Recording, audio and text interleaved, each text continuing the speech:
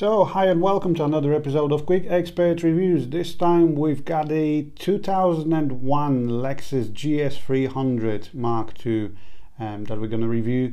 Now that is the inline 6 model and not the 430 V8. However, it is of the SE trim, so at that point the most you could get. So a bit of a boxy shape. Some people says it looks like a Mercedes, but there is a reason behind that. Actually, it doesn't look like Mercedes. The Mercedes E-Class looks like the GS, but I will cover that in a second. Now, this phone was actually designed by 151 people. So, for example, these front lights, the small bits, people say it looks like a Mercedes, but no, they're actually taken from the SC model Sport Coupe. Which was unveiled in 1993 and then adopted into the second generation GS. Now 150 people from various backgrounds. So as you can see, there are a lot of foot in here, a very short nose, but the car is very wide. That's purely because they were BMW drivers, Mercedes drivers, like everyday drivers like us, people that drive for living and so on, so on. So there were a lot of engineers, a lot of normal people that were given a questionnaire and to answer about what they want to see in the car and why is it so different from the first generation GS. I'll cover later on as well. But yeah, it is pretty big, I'm not gonna lie. However, it's pretty short, as in like it's fine inside, but you do feel like you're driving a pancake. It's quite short. It's not small, but it's short. Trunk, massive trunk, easily takes 3 dead bodies in. So you shouldn't have an issue with that if you're planning on using your car for this. No, it's actually really big. Not as big as the LS430 that I had before. However, definitely bigger than my third generation Lexus GS450H, which is an amazing addition, and the pram fits easily as well. You've got an antenna which doesn't work, which is a common issue with the second generation GSs. So yeah, let's open the back doors, and yes, so that is the actual back of the car. Now do bear in mind I have not moved the seat at all, so I'll show you in a second how much leg space I've got, and to be honest, it's not that bad. You obviously do have the ventilation, you do have the cup holders in the armrest, but also what's nice is that you've got a heating on your feet as well. So as you can see, I'm fitting pretty well, to be honest. I'm 185 centimeters tall and works pretty well. So I do have some, like, it's not as, it doesn't go, the back is not as narrow as in the third generation where I felt like this. It's actually pretty spacious in the back. So that's the front. Like I said, I have not moved the chair at all. These are the vents and obviously the sunroof or the moonroof. I don't know what's the difference, to be honest. I think one is American, one is a British way of saying. But yeah, let's stick to the sunroof, even if it's an American way.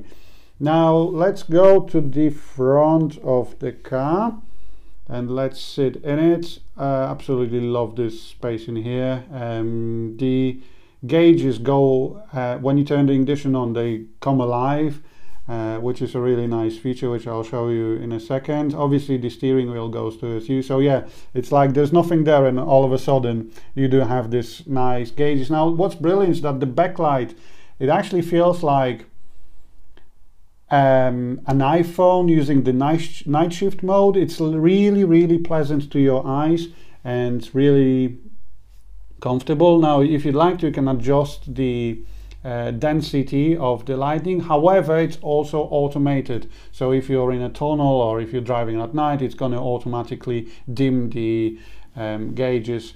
You've got the electric mirrors, obviously. You do have a really cool card holder in here that actually gives you your card. That's my parking card, so it works pretty well, and you can keep some coins in there as well. You've got the trunk operation and the fuel lever as well. You've got the fully automatic electric windows, so you just press once and the window goes automatically down. You can lock the windows, you can lock the doors as well.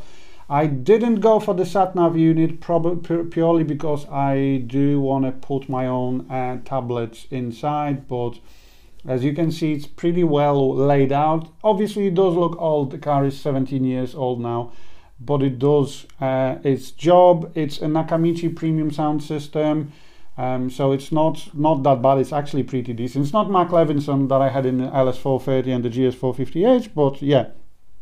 Now I did order one of these, which is a GROM integrated Bluetooth audio, which which allows you to stream music from your phone. You just have to take the internal unit and put it in the back. Now I do have the CD changer here as well, and what is that? This is actually pretty decent. So it's a GS300, a brief introduction to the Lexus GS300. That's decent. So yeah, that's the glove compartment, which is pretty spacious. Again, that's the audio bit. So you do have the headlamp washers if you do have the HID lamps, and if not, then you still get it. Obviously you do get the cruise control, which you apparently don't get on some of the Audis or even BMWs nowadays. Fully electric seats with the lumbar support. Everything is electric, so don't worry. You won't be you won't spend too much time fiddling with the levers. And then we've got the dual zone climate control, so the passenger can have their own climate, as in their own temperature. Obviously you do have the heated mirrors. Automatic climate control, which is brilliant in my opinion. And so what it does is that when you leave it in auto and you turn the engine on, it actually doesn't work for the first 2-3 minutes, purely because it's waiting for the engine to warm up and you don't get all the fuel fumes in the car, which is pretty nice, especially in a car from 2001, as opposed to my previous Honda, for example, that when you turn the heating on, obviously you could smell all the gasoline and all that jazz. Now obviously if you'd like to get audio tune, you can switch between different equalizer settings, so like bass, treble and so on. You want to listen to the music in the front, in the back, left, right. You do have the traction control, which is VSC, vehicle stability control. You've got the heated seats, very warm, very warm. When they do heat up, and they do heat up really fast. And then you've got the power ECT, which is normal and snow mode. So power, it allows you to change it actually changes the gear. It doesn't change the gear as fast as in normal mode, and snow mode slows down the wheel spin when you are pressing the accelerator pedal. Now this, you do have the wood and plastic bits in here, so obviously I would not like as much plastic, but this is what it is.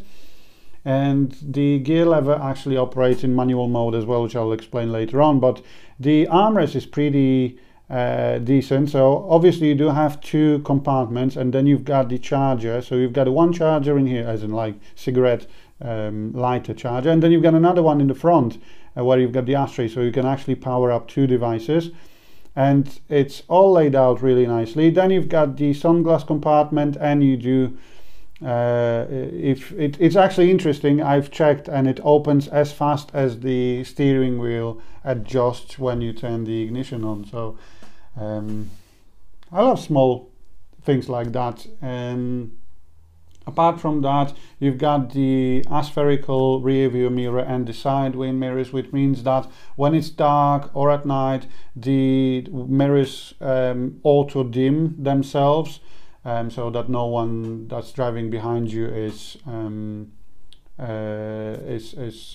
like blinding you or anything. The sunroof is absolutely completely automatic, so you just press the button once and it goes to the back on its own, and the same when it slides back in to lock it. that's the rear view mirror. Like I said, if you want, you can turn off the auto dimming feature, but I always have it on because I don't like to be blinded by other people's beams. So it's a nice addition. I think one of my favorite gadgets, to be honest, on this car, if you can call it a gadget. And the rear view mirror is absolutely massive. So not only the rear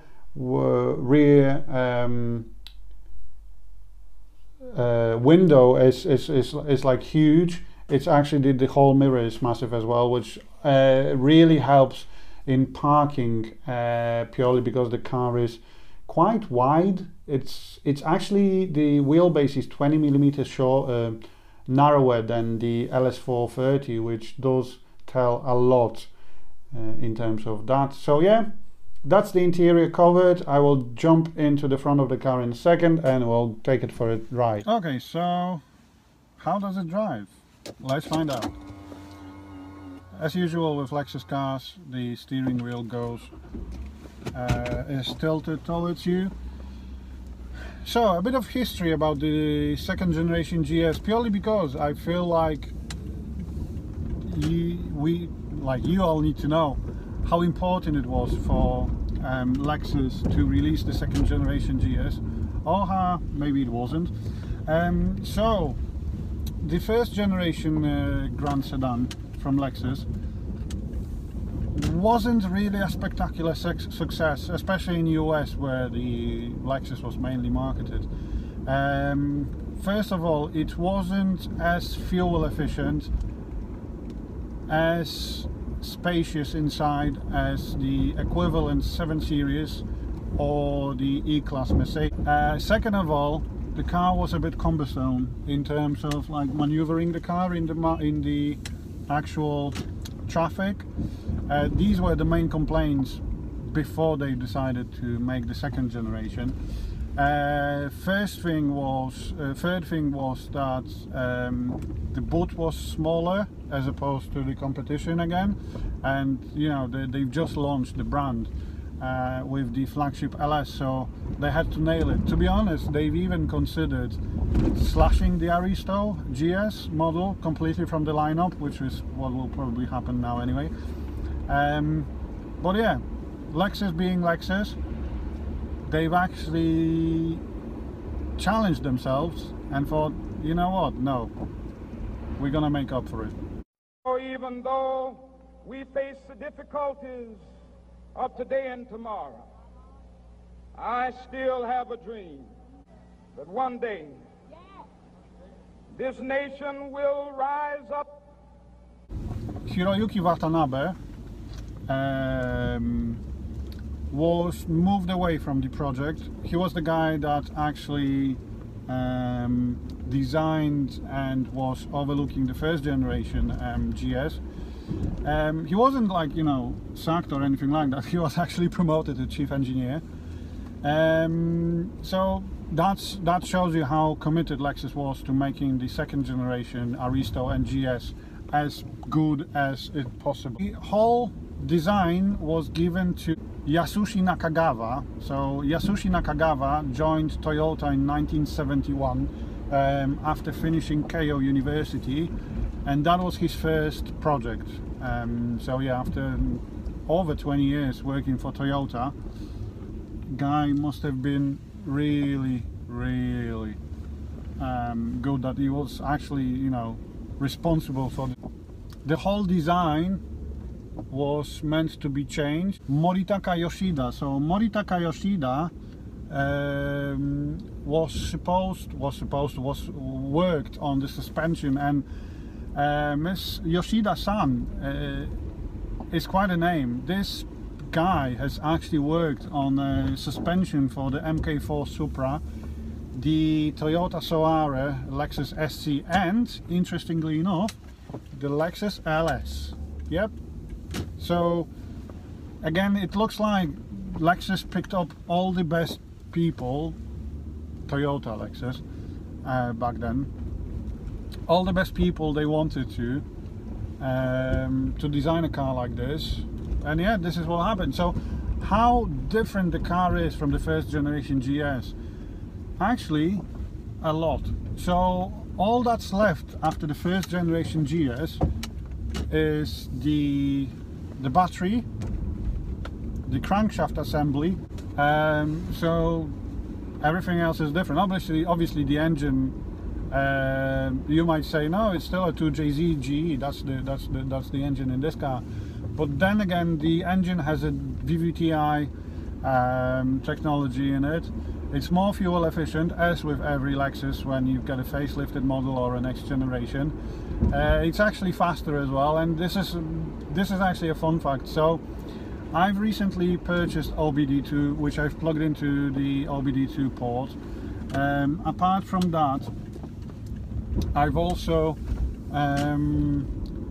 downloaded an app which works with it, which is called 0 to 60, and I've measured, because when the second generation GS was released in a 3-litre disguise, that was interesting, in UK we only had the 3-litre engine, that's it.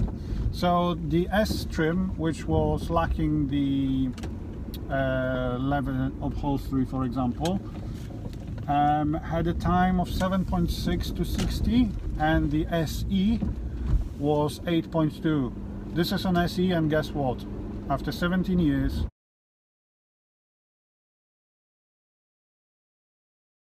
you've just seen, it's still 8.2 to 60. How amazing is that? 17 years later. Okay, so we've covered that. Autocar has said that actually it isn't that different from the first generation. What? But yeah, whatever, especially in the looks department. And I'm like, are you for real? You've got the history covered, let's focus down on the car. So there will be a lot of comparison to the 3GS, which I used to have. There will be some comparisons to the LS430, which I had as well. Even the Honda Accord I've recently drove. So one might think, why would you compare that car to a Honda Accord? Like, first of all, the car is in a roughly the same price as a Honda Accord from 2001, 2002. Second of all, you might want to know which one is more expensive to run or not, which is more fuel efficient or not. And I'm going to compare it to a 2-litre petrol engine. I never had an opportunity to drive a 2.4-litre K24 Accord, so I can't really say much about performance. But my 2-litre Accord gave me around 120 miles of town driving for 20 quid. Now this one does around 90 to 100 miles, so not that bad, not that far off. Considering that this car weighs around 1750 kilos, I do apologize, I'm Polish, I have no idea how much it is in pounds. And second thing is that it's actually handling really well. Now, in my opinion, the Ford Mondeo I used to have and the Honda Accord were my favorite cars in terms of road handling. They were absolutely amazing in my opinion. I've really loved how precise the steering is, and to be honest, I was slightly worried that this is going to be more wallowy, more like, you know, a yacht type of driving experience like an LS430, but that shows you how committed the Lexus and Toyota Lexus engineers were to make this car as good as possible. So not only it handles really well, it actually handles like a front-wheel drive car up until obviously you are in a corner and you press the gas pedal, you floor it, and then the rear goes wide, and then you get a smile on your face and you're so happy that you're actually enjoying driving again. Second of all, it actually has so much space inside, it's unreal. So I'm 185 centimeters tall, 80 kilos, that's my weight, and not only it's very comfortable, it's actually, I feel like I could put another person in here, probably my wife. Yeah, that sounds like a good plan. And we would still be comfortable, if you can call it comfortable. Yeah, another thing is that in terms of the rear seats, recently we did quite a, I wouldn't call it a big distance, but it was around 30 miles. And there was an adult person sat between two child seats, And I've said to her, listen, I'm gonna do a review of the car soon. I really need to know, how do you feel? How does it feel to sit on that middle seat? Because it's really important for me. And she said, 3 things. It's very comfortable. What car is it?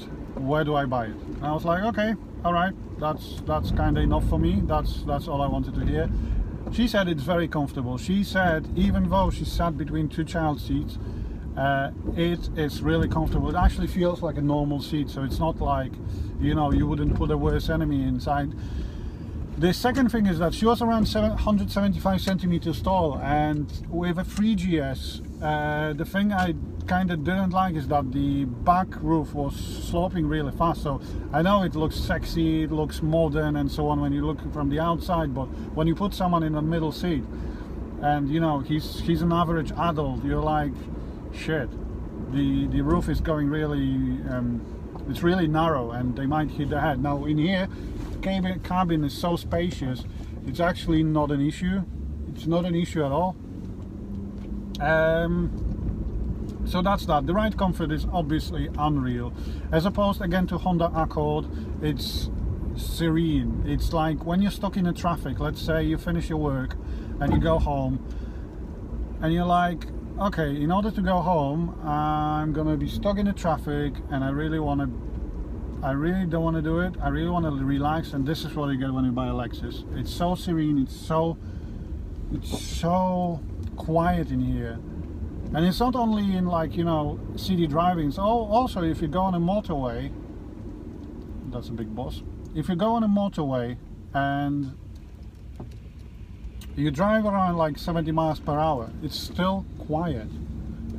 To be honest, the first thing when I bought the car and I took it home, and I've asked my wife, what do you think?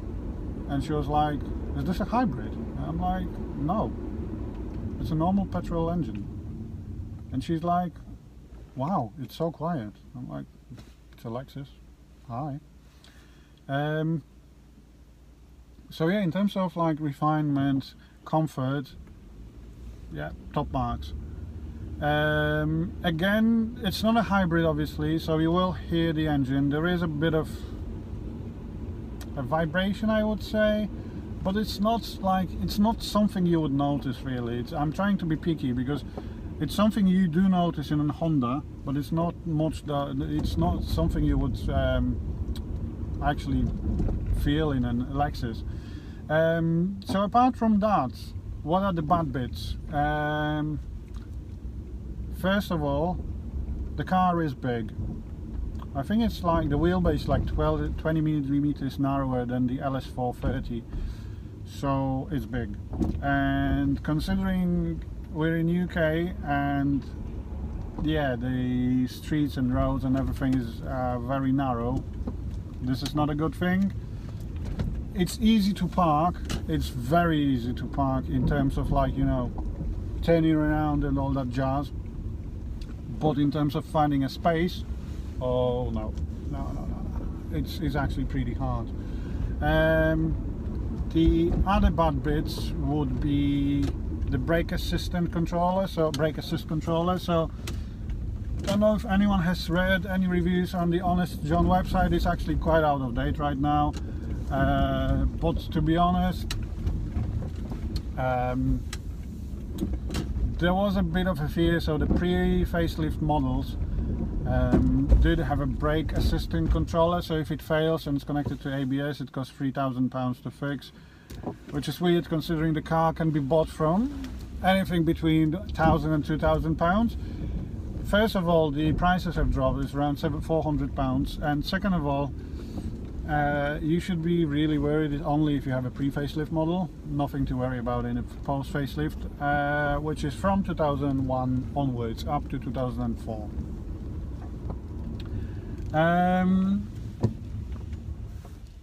The good things though are the prices. So a set of Brembo brakes, and I absolutely love how this car turns. The set of Brembo brakes for front, that would be brake parts, 4 brake parts and 2 brake discs. That's £99 from Euro Car Parts. That is a Mondeo money. That is not. I think I've paid the same amount of money for Honda parts. What else? Oil filters. I mean, these are just standard prices. I'm just trying to think about something expensive. I don't think that the 2JZ GE can go wrong. Just make sure you look after the coolant levels and the coolant itself. So, E-shift. A lot of people are wondering, how does E-shift work? So, up, down, what do you do? So what happens? Like, why would you use E-shift? It's a auto for a reason. Now, first of all E-shift works from second gear up to fifth, and you've got the down open, which I've explained at the very beginning of the video.